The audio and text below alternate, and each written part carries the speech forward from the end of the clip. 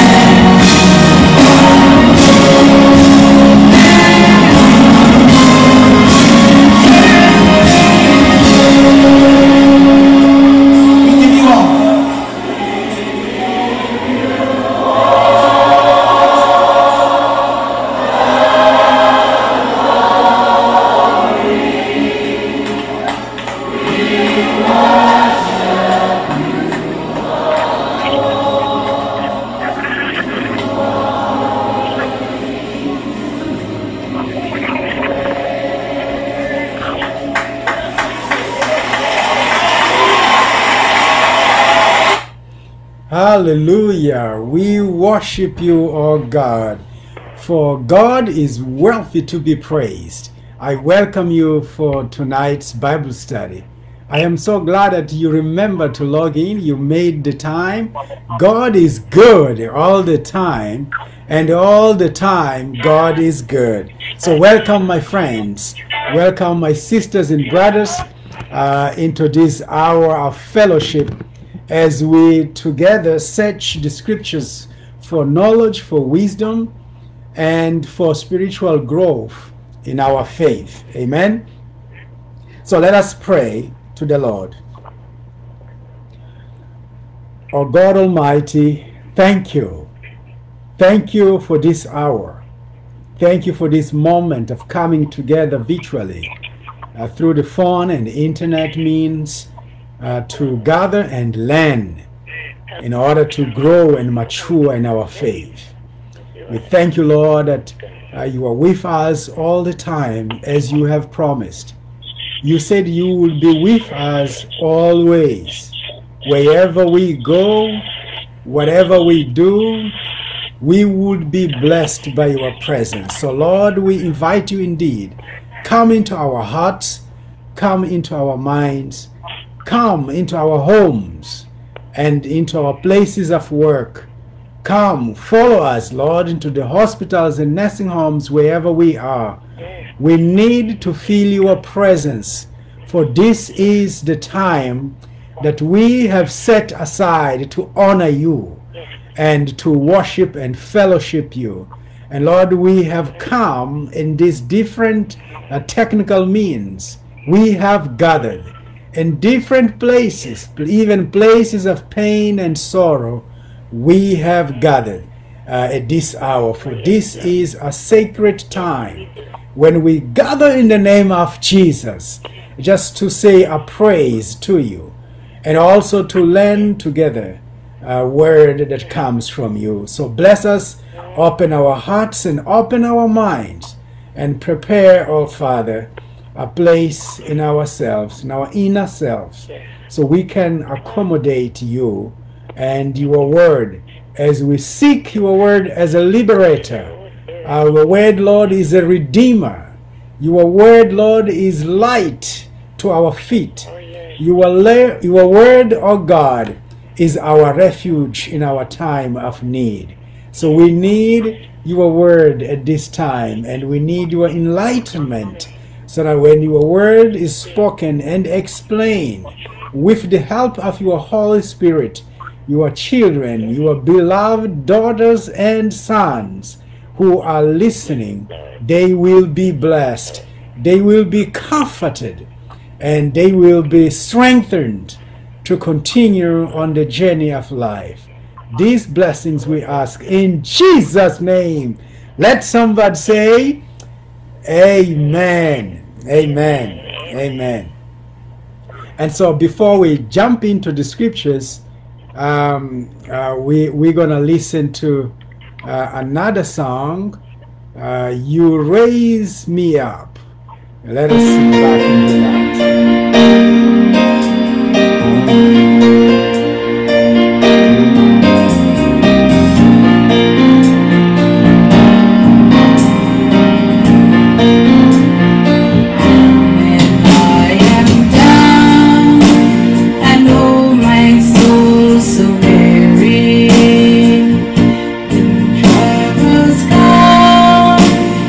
My heart burdened deep.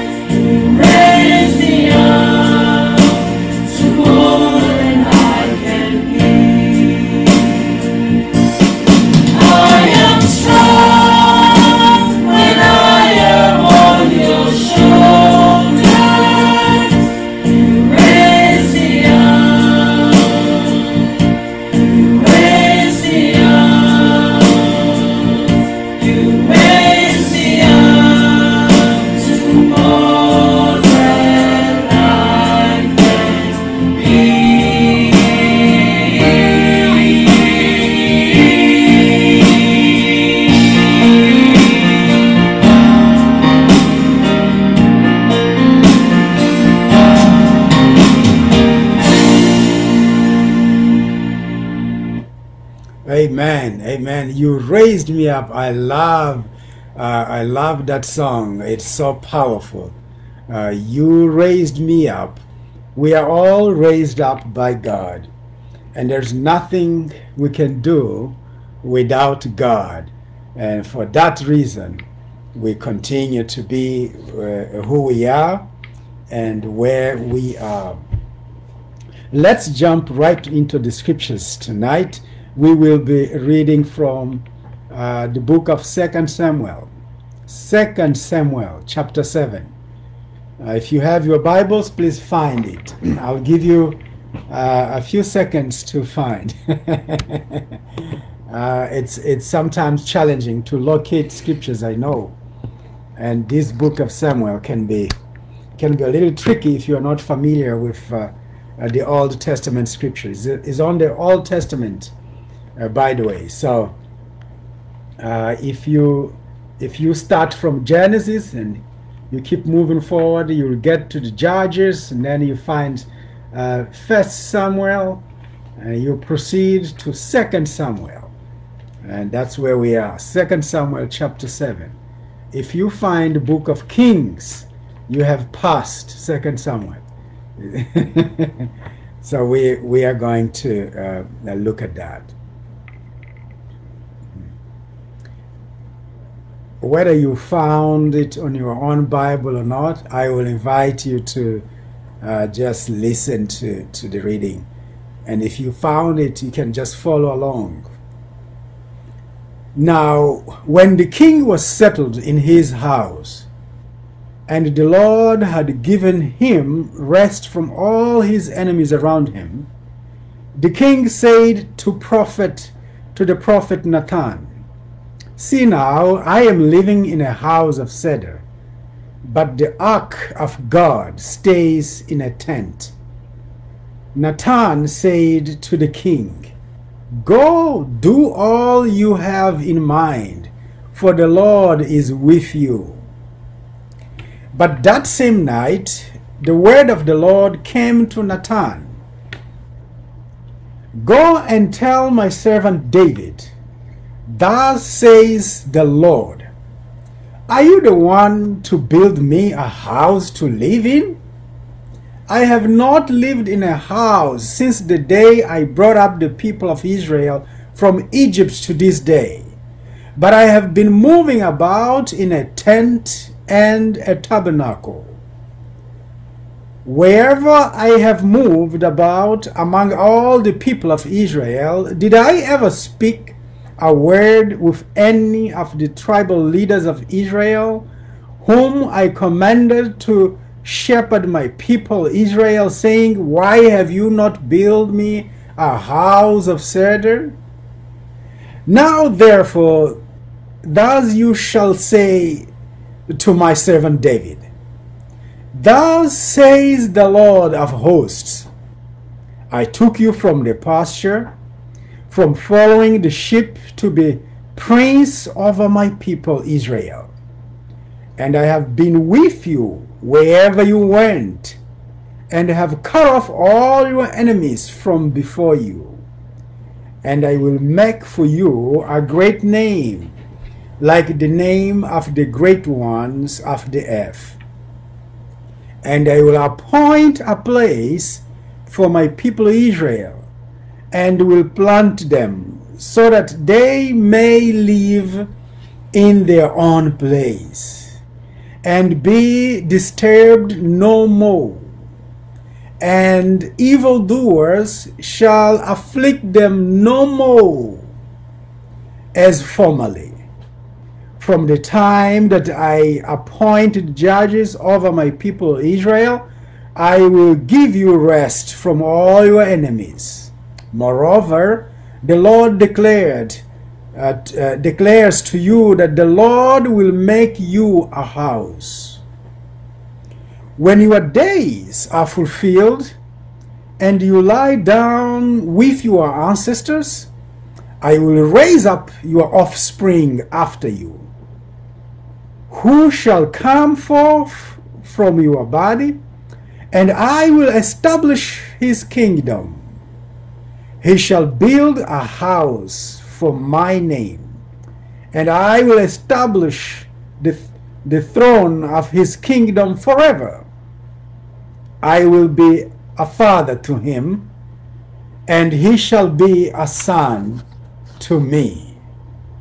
That, my friend, is the word of God to you, his beloved people. Now, we have quite a scenario here to entertain ourselves with this evening. We see on the one hand the characters that are interacting in this story. One is a servant of God, some kind of a prophet. This prophet has a name. The name of the prophet is Nathan. And now the second character we hear about is another servant of God who was selected by God to be a king. The name of this second character is David, King David, if you will. But there is another character that is actually the most important of them all. That character is above every other character. That character is the creator, as a matter of fact, of this entire universe, of every piece of it, whether on the surface of earth or on the sky or elsewhere on the moon. God has created it, has put it together. And so that is the third character. So we have three main characters. And there is a reference of another, some other characters that are not directly in play here. They are just being referred to, such as the people of Israel,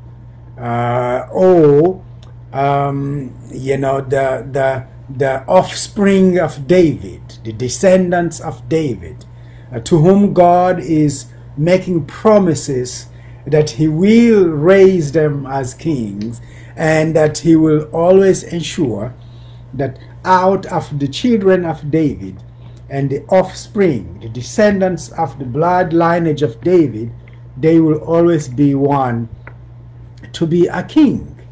And God assures David that he will fulfill that promise. Now, what is the issue on display here? What is the matter? What is bothering David? It begins with David, that's correct. David apparently is now, on his home taking a break. You know that this King David was really an action king. Let me take my water break here. So King David was really an action king. He was always busy. He had his hands full. At the time when he was raised to be a king, you'll remember from the previous class Bible study that we had, I made reference of David being chosen by God and anointed in some kind of a confidential arrangement. And so and then he got involved with the wars that were there, that involved his people, his tribes, and the Israelites, under the rulership of King Saul, his predecessor, the one that at some point did not please God, and God decided to knock him out, to take him out of the picture, and to bring in this little boy, David. And so after David was anointed in a confidential setting, David, the son of Jesse, his father, who actually had despised David, had himself rejected or undermined David. He could not see any value, any maturity, any suitable qualifications on his last born, his eighth son, David. Rather, when the prophet was sent to him, and announced to him that God had sent that prophet to anoint one of his children as king, that father Jesse rather resorted to his cultural, tribal, customary, traditional things that made sense to himself, to his family, and to his people. And he did not realize that God does not necessarily fit into our own criteria, our human tribal criteria. And we have seen that when Barack Obama was elected president, no one within the American setting would have expected it. We certainly did hope. We did hope that something like that would have happened, and great characters amongst the leaders of the civil rights movement, such as the Reverend Dr. Martin Luther King Jr., they had been given the prophecy by God, and Dr. King prophesied about something like that happening post Dr. King's own life. As a matter of fact, Dr. King said that it was part of his dream that one day, his little daughters and sons, they would walk hand in hand, his children being black, walking hand in hand, grabbing their hands with white kids, from whom the black community at the time were separated and discriminated from, marginalized. And so when President Barack Hussein Obama was risen into presidents in the United States of America, in North America, that was like a miracle. It was like an angel have fallen from the skies. Something is lost from the place or something. Even people within the colored community, they were in disbelief because it was seemingly impossible. And now, on top of that legacy, we have our own Kamala Harris, the Vice President of the United States of America, in the Northern American region. And so the things that truly seem impossible to our sight as humans, the things that other people tell you you'll never achieve, you'll never be successful on, you got to know that you are a child of God.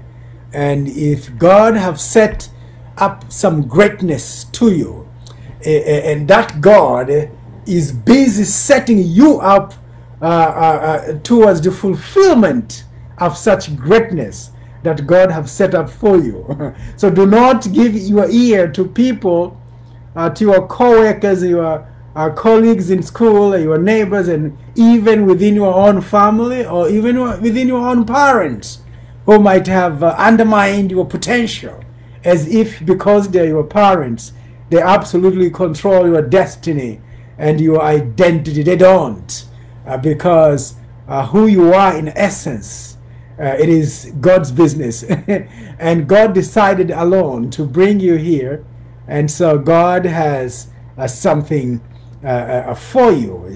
And God does not just wait and watch you and hope that you will somehow, by any chance, by any luck, land to your opportunity. No, God is actively setting you up for success, setting you up to rise, to prosper, and to reach places you've never imagined. That's what God does behind the scenes. All you gotta do is to do your part. If you are in school, work so hard in school. Study, check those books up. Review your material. Start really hard. Don't take it easy. Work hard. Take it easy, but work hard enough to get a decent grade that represents your name well in that school. Okay? You will encounter some teachers or some professors who maybe in a bad day, and they don't mind them. Don't mind them. You know, when you get a negative grade, a low grade, which seems to be an injustice compared to the effort you have put up reading and studying and all of that, you know, don't blame your teacher, or don't demonize your professor or your teacher. You just say, okay, all right, you know, and get back to those books. Don't give up.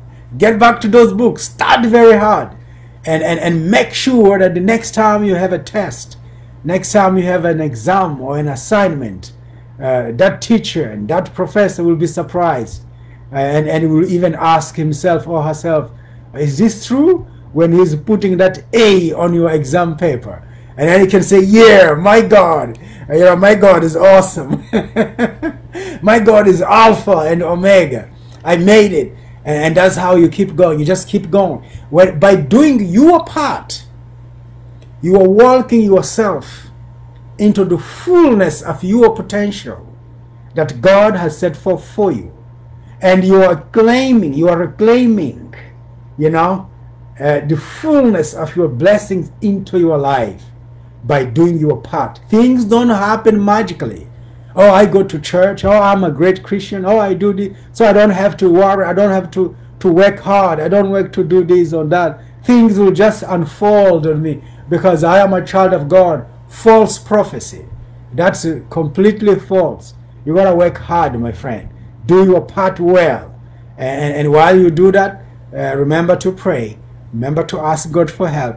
When you fall, when you fail one day, do not be disencouraged. Let that failure be your motivation to do better the next time. And you keep going like that. And eventually you'll end up in places you never imagined.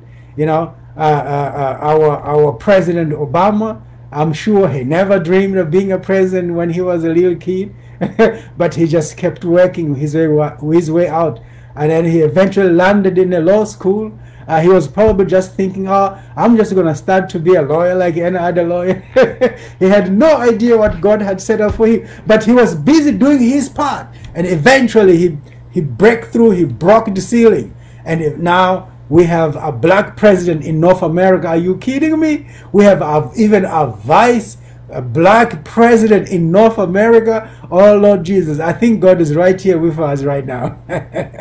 They can still try to shake us up, and all of this craziness that's taking place, the drama, it doesn't matter. We got to keep working hard, do our part, and allow God to do his part, and then we will merge those efforts into landing us into our fullest potential in the place of greatness. That's our destiny. All of us, both black and white and brown and red and green, whatever, we are all destined to greatness. And so don't you listen to negative sounds, negative waves around your ears. You got to know that you are made up for great things.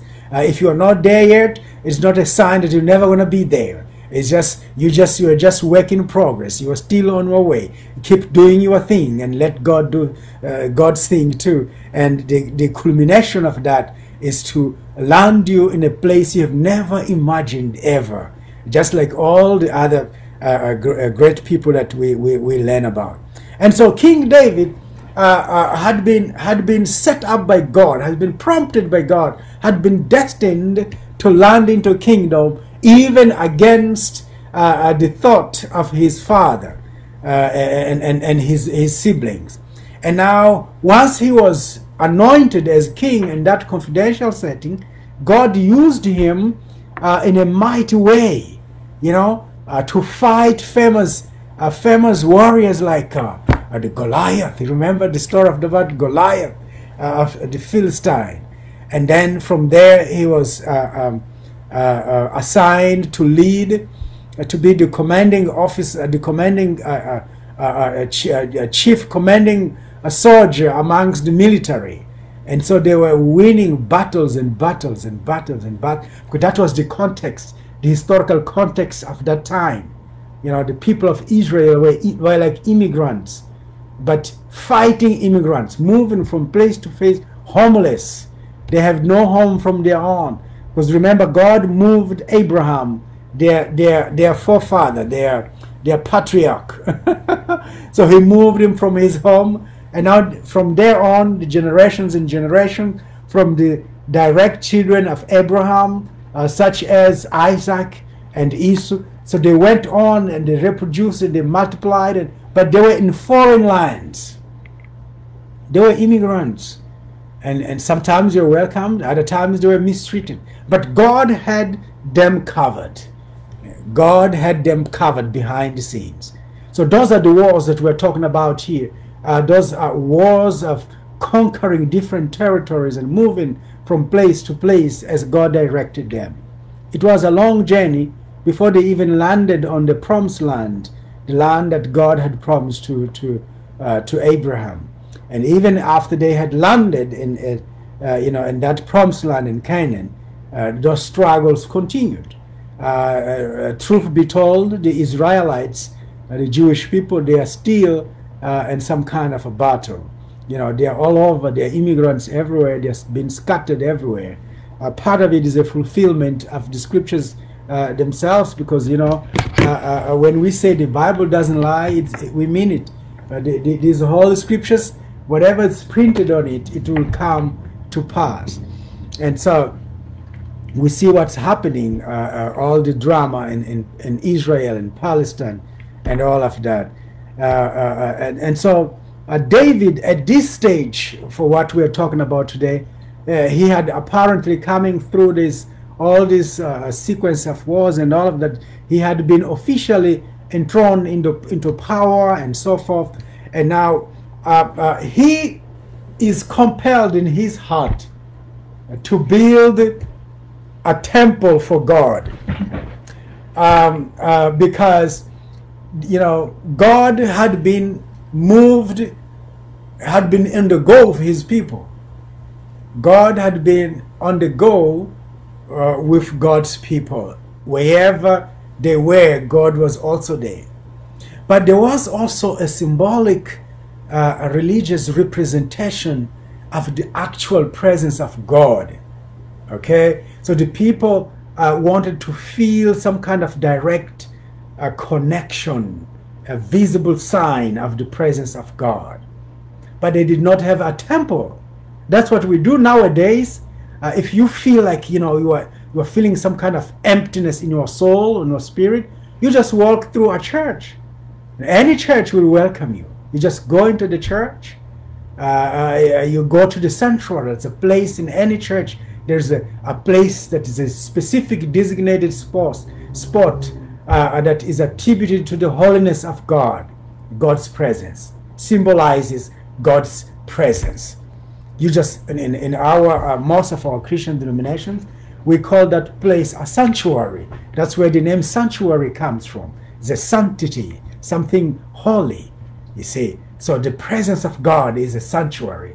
It's a holy, because God is holy. We believe that. God is holy, meaning God is without any sin. God is without any mistakes or whatsoever. And the morality of God is pure. It's pure by nature. It's not like the morality of us, the human beings.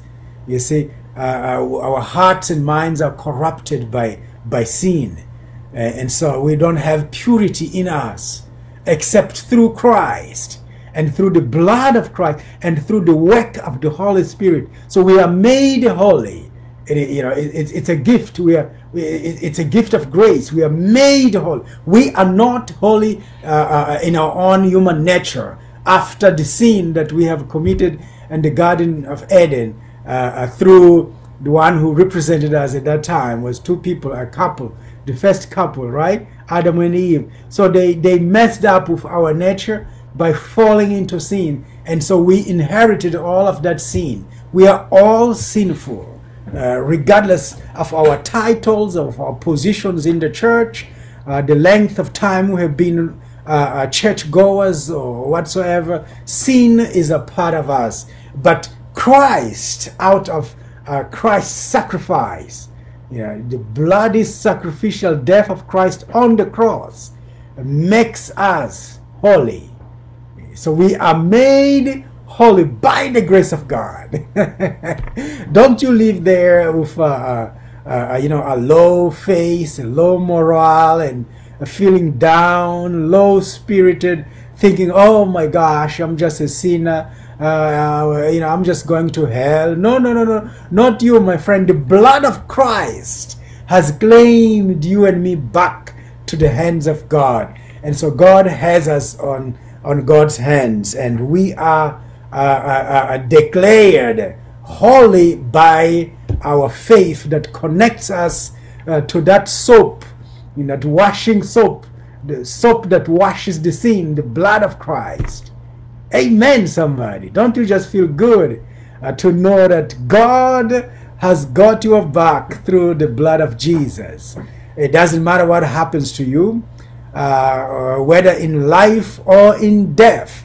Like Paul puts it, whether I am alive or dead, it doesn't matter, because my life is in the hands of God. Amen. Let the devil try. And boy, how the devil tries. Every day, day and night, the devil is at work trying to put you down and trying to convince your mind and your heart that you are a forsaken child, that you are a worthless child. The devil indeed is a liar. Amen. The devil is a liar. So whenever you feel like you are nothing more than who you are, know that the devil is a liar, putting negative thoughts in your heart, in your mind, to try to kill you with depression and hopelessness. Try to infect your spirit with endless amounts of health conditions. He's trying to have you give up on your faith, give up on your God. I encourage you tonight to be just like Job, who said, no, it doesn't matter. If I die alive, it doesn't matter, because God will never forsake me. That God that I worship is with me, because it is true. God is with all those who call upon his name. And so David is pondering amongst himself, and he's thinking, we have this a figure that symbolizes the actual presence of God, which they moved with them wherever they immigrated to. They would carry it.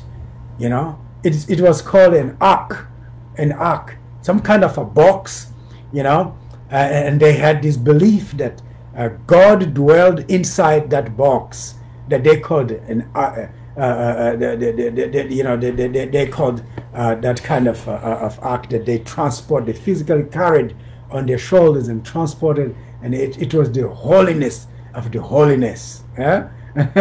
So wherever they would settle or camp, they would put up a tent and place the ark in there, as a symbol of the presence of God. And then they would offer their sacrifices and all of that, and go there and bow and make all their prayers and everything like that. All of their religious activities, they were centered around that tabernacle where they placed the ark of God. And so David is thinking, no, you know what? I mean, I'm now a king and I have a decent house, but my God is still in tents and little tabernacles, and I've got to build a decent house, a temple, a church where everybody can come and worship God and feel the presence of God there. So it is David's own initiative to do that. So now he is talking with this prophet and Nathan or Nathan. I don't know what is the right pronunciation of that name in English language. Nathan. So the prophet, in response to David, he said, well, you are the king. There's more than enough evidence that proves that you indeed have the favor of God. In other words, God is by your side. God is with you. So go ahead and do whatever you please, because God is with you. You're going to be successful. Because the prophet Nathan have seen David and have seen in David the evidence of God's presence through David and in David. That's why he's saying that. But both the prophet Nathan and the King David were both wrong. Why? Because even though it's a good thing what they were thinking and talking about, and this idea that grew out of the mind of King David was a good thing, you would think, right? It's a good thing to think about building a decent place for God. So what was wrong with that? What was wrong? Well, the problem though is that that plan was not God's plan. It was not God's plan. It was all beautiful, but it was not God's plan. And therefore it wouldn't take off. It wouldn't happen. The King David, maybe he is overtaken by his fame, because he was a famous king and a famous warrior. I mean, just remember that he is the one who has single-handedly defeated the giant Goliath, right? The famous warrior of the Philippines. And he went on to win wars from battle to battle to battle to battle. He would win. He had God's favor in his side. Maybe he was taken by that illusion and fame and said, okay, so now I'm gonna increase my fame. I'm gonna make myself even greater by building a permanent housing for God, so that God does not have to be homeless, who moves around from tabernacle to tabernacle, a tent to tent. It was not part of God's plan. It was a total, unique, simple, and a complete human ambition and idea. Yet, anything to do with God cannot be purely and entirely a thing of a human conception. God has to be involved, even in putting that kind of idea in you, if it's going to credit God. And all credit out of it, it goes back to God. And so I suppose David would have wanted to claim credit for putting together a temple for the Lord. Yet God had a different plan in mind. And so after they had that conversation, David sharing his plan, with the man of God, is Nathan, the prophet. Soon after that, God then revealed himself to the prophet Nathan and said, "Yeah, look, go back and give an answer and directive to David." And that's all that we have read about today on 2 Samuel chapter 7, verses 1 up to 14a. And so if you listen to that, God is talking to the King David through the mouth of God's prophet Nathan. And Nathan is communicating to him what he has heard from God. And he's saying to him, you know what, it's not you. I mean, it's a good idea, all of that, yeah. You still have the favor of God, all right? Don't you get me wrong. You are still a favored one by God and all of that, the great king, famous king. But the business of putting together a housing for God is really not yours. God has not chosen you for that task. Therefore, you are to focus on your own assignment.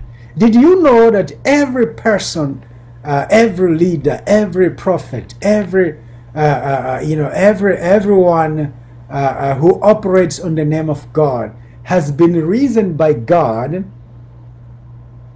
for a specific period of time, for a specific compile of issues and challenges of that particular time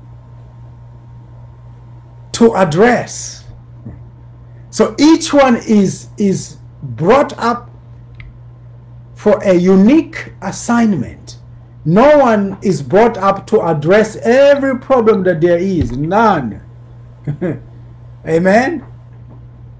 So if you feel called by God, know that God has called you for a specific assignment for you. Not for everybody else you see in the church around. No, no, no, no. So stop being upset when you cannot see in other people the gifts that you have, the ways that you have, because each one is brought up for a specific assignment. So the thing perhaps here is for you and I to figure out what is our assignment from God. All right? And I'm telling you, if you go with the assignment that God gave you, you will be successful and you will prosper in that assignment.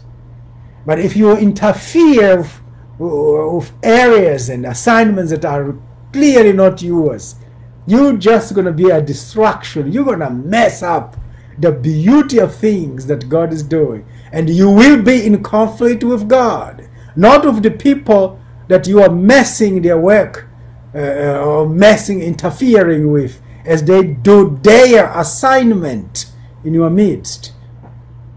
You're going to deal with God for the mess that you are doing, sabotaging other people as other people try to fulfill their assigned tasks. So, take time to pray, take time to meditate, and take time to listen to God, because God speaks silently but profoundly in everybody's heart. Amen? In everybody's heart. God places thoughts, God places dreams, God places ideas, and God prompts you with the necessary strength and resources that you need to comply and to fulfill the tasks that God has placed in you. Do not mess up with other people's business. Stay on your lane. Know your own assignment and be supportive of other people's assignment. And stop being a critical machine. Oh my gosh, I see that a lot in churches specifically. Lord have mercy. I'll give you an example. And the church that I'm ministering to right now, a wonderful church, it's called St. Mark's United Methodist Church, right here in our great New York City. When the pandemic hit our city and our nation, the globe, like many other leaders did, God placed in my, in my family that vision. It really came from my wife. So she was constantly, dialoguing with me about this, which I also felt in my heart, but I was just intimidated by the task and by the limitations in resources. In other words, I was undermining, the ability that God would place in God's people's hands to make that, that task come to fruition and to actually become a point of relief to people that were needed. I was focusing on the fact that, well, my church does not have money. This is a pandemic time. Nobody is gonna support this because everybody's struggling. As a matter of fact, people are losing jobs, and also it's a lot of physical labor. No one will come up to do that because they're afraid of being contaminated by COVID. Who is gonna wanna come and interact with a crowd of people trying to help them, rather than people just trying to stay at home, hiding away from the pandemic? That made much more sense, don't you think? I was like, I don't want to risk my people, put them on danger, endangering their health by putting them on the risk of getting COVID as they try to help the crowd that is suffering. But God was consistently putting more pressure on my wife. Not me, it's not my credit, it's my wife. because God was consistently pushing her to put pressure in me. So in that situation, my wife was like playing the role of the prophet Nathan, and I was like the King David in that situation. So she would come to me every chance we got to have a conversation. She would bring that one up to make me so uncomfortable. You know, all my fears up.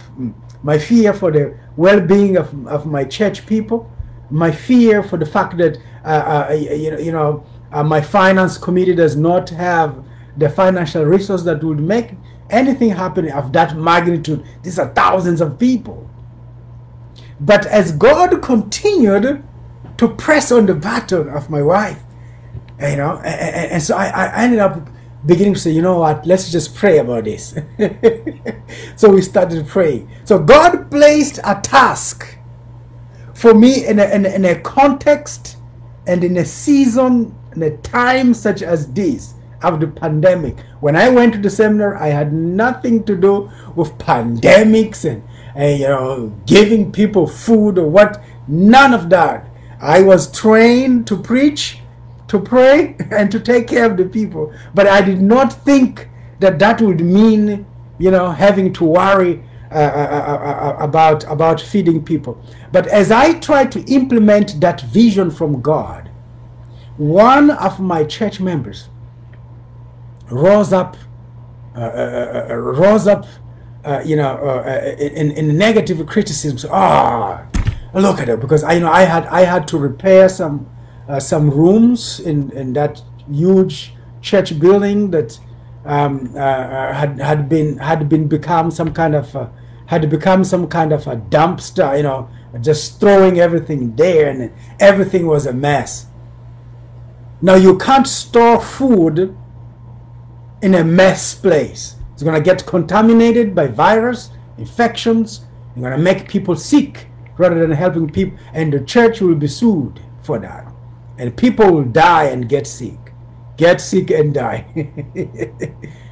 And we still don't have money. So God, I'm telling you, when God have set up a task for you, stop excuses. Stop bringing up excuses. Oh, I don't have this. I can't. I don't have it. Stop that. Just say yes to the Lord, because it is God's business, and God himself will bring what you need to make it happen. And so God indeed opened doors. We were able to repair the places that we needed to repair. It's costly. It's thousands of dollars. That's what this is New York City that we're talking about. And so this member was not aware of what was going on, because he was not supposed to.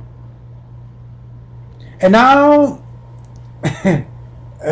she's looking at contractors, and buildings are being repaired, and money is being spent, and she goes on the attack. She goes, oh, this past is causing us tremendous waste of money. This pantry, food pantry, da. Lord have mercy. Stay on your lane and be helpful. Pray for those who are doing something to help, and be a helping hand. Do not go against God's plan. She had no idea where did this come from. She thought it was my idea. It's not even my wife's idea. It's God's idea placed on my wife's heart. And now all she can see is money being spent. She's seeing a pastor who is squandering church's money. She had no idea where we got that money from. It was not from our church at all. It was given us for that particular purpose. Because while God was placing that dream and that task, difficult and scary task, in a difficult time, in our world, God was also setting up resources to make it happen. Just a couple of weeks ago, we received a $20,000 grant, nearly, from our government source towards that particular ministry. So if you are there, wondering and just spreading talks, the distorted talks, Please. Anything that is a complete and total human generated thing for the purpose of fame and trying to build your own legacy, it will fail. It will not go anywhere. But if God has placed the task for you, you better pay attention, comply with God, and seek to support God's vision, because it will not fail.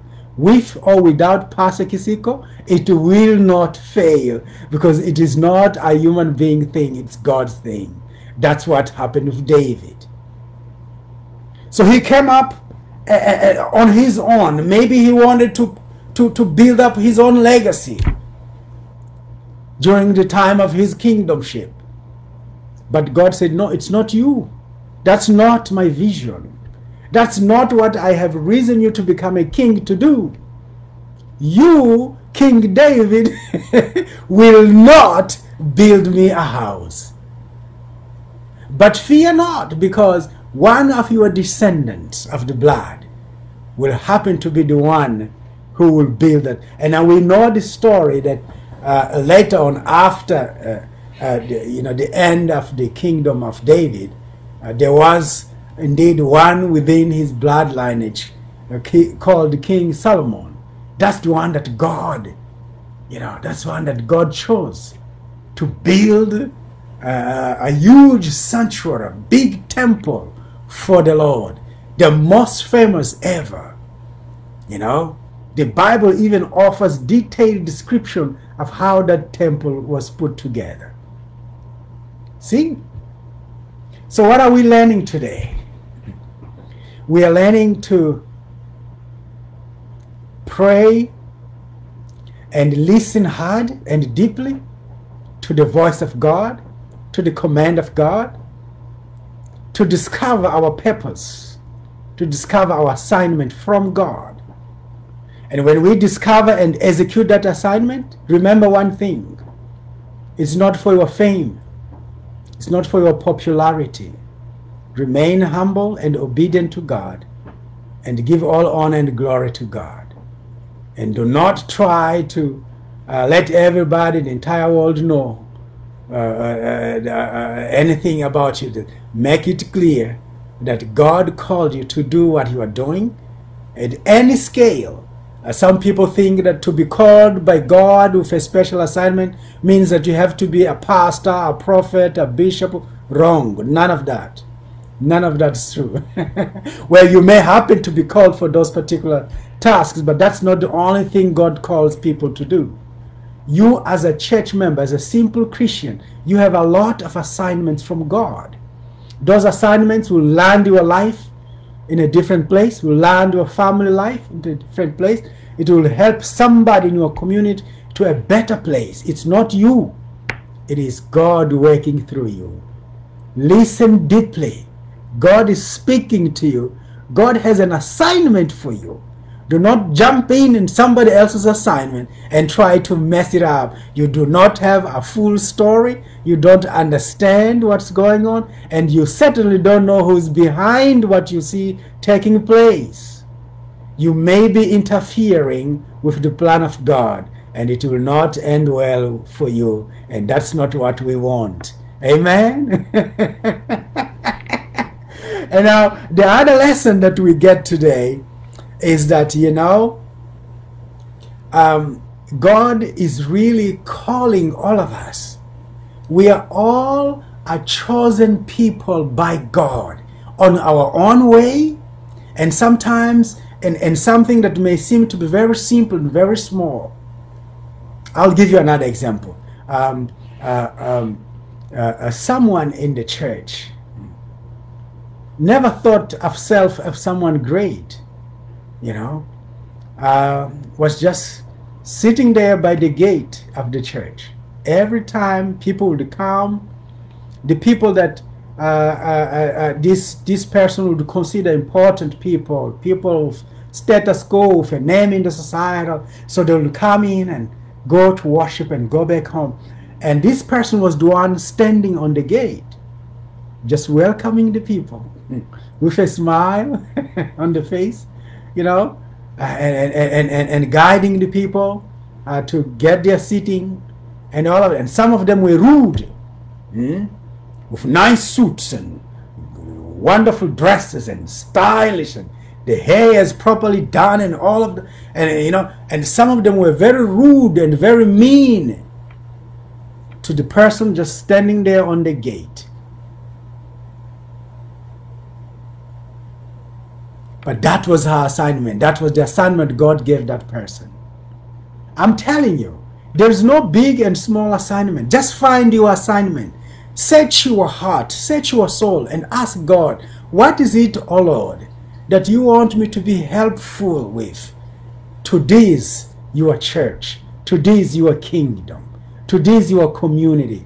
What is it? What is it, the smallest thing that I also can do that can be of value, to add value to what you are doing in our midst? God will tell you exactly what it is.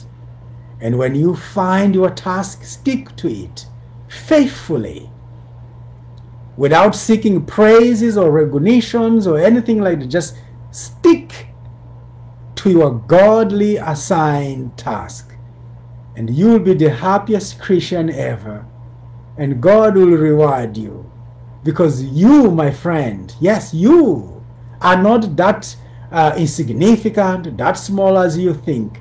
You are the greatest asset that God has brought to us as a gift to this humanity, to this universe, to do just what you are doing for the glory of God. Let's know that, treasure that, and honor yourself as you honor God and others along the way. And let us help each other in doing our assigned tasks for God, rather than trying to jump in to other people's tasks, interfere in a negative way, to disencourage, to tear apart, to destroy and kill. Because by doing that, we are cooperating with the devil, and because the devil has got his own task too. The task of the devil is to negatively interfere on people who are called to do things for God in a negative way, to destroy their morale, kill their spirit, make sure nothing takes off the ground, make sure everything dies before it gets anywhere. That's the job of the devil. And we do have disciples of the devil in the church, in any church. We have disciples of God, but we also have disciples and followers of the devil. Judge by what is going on, but what are people doing? You know, this one's working for God. This one is the devil's agent, is here for the task of destroying, distracting, and obstructing. Never mind, yours and mine is not the task to judge. We want to find our assigned task and listen to the voice of God, and not jump into anything that we are not called to. And let God bless us tonight. Amen, somebody. My friends, before I give you the closing prayer and blessing tonight, I just want to remind you that this Sunday, it is our All Women's Day here at St. Mark's United Methodist Church. I would like to invite everybody to come. Invite your friends, invite your family, invite your neighbors, anyone you get. Bring them to church. Don't you have the habit of just waking up in the morning and there you go, you are going to church all alone. You are going to heaven alone. No, no, no, no. Don't do that. Try to be generous, because our God is generous. Invite somebody else. If you are saved, if you have found Christ, make sure somebody else through you finds Christ. It just takes a simple initiative of inviting someone. You'll be surprised how people might respond positively and follow you to your church. And who knows, one day they may end up choosing your church as their own home church. Amen? That's the task of all of us, not just the pastor. So our minister Janelle Gale, our bright minister in the making, she will bring a powerful word this Sunday, and I would love to see the church filled with people everywhere on the pews to support her, to encourage her, and really to have a good time worshiping and praising our God. Amen. And don't you forget also, this Saturday we have our grab and go breakfast, which is sponsored by our board of trustees.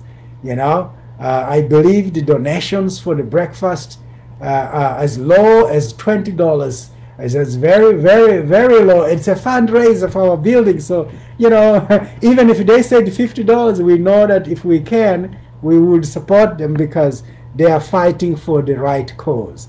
So I hope for your participation in all those events. And I'll definitely see you on Sunday. Let us pray. In the name of God the Father, the Son, and the Holy Spirit, I pronounce, I proclaim, and I declare every blessing from God unto your heart, and to your soul and your spirit right now. Whatever it is that you are dealing with, whatever it is that you are going through in your life and in the life of your family, I declare a liberation, a deliverance. I declare that the Lord God Almighty Himself will interfere to break the chains of the devil in your life, and to give you a breakthrough, and to give you a break that you need, so that you can breathe, take a deep breath, and know that God is in your life, and that God is setting you up for something great and magnificent, something you have never even dreamed or expected. God is busy setting you up and setting things up for you to land in a successful place with your life and through your life. So may you be a blessing to somebody else tonight and every day in your life. Amen. Amen. Amen. Bye-bye, my friend. I love you, and there's nothing you can do about that. Buenas noches.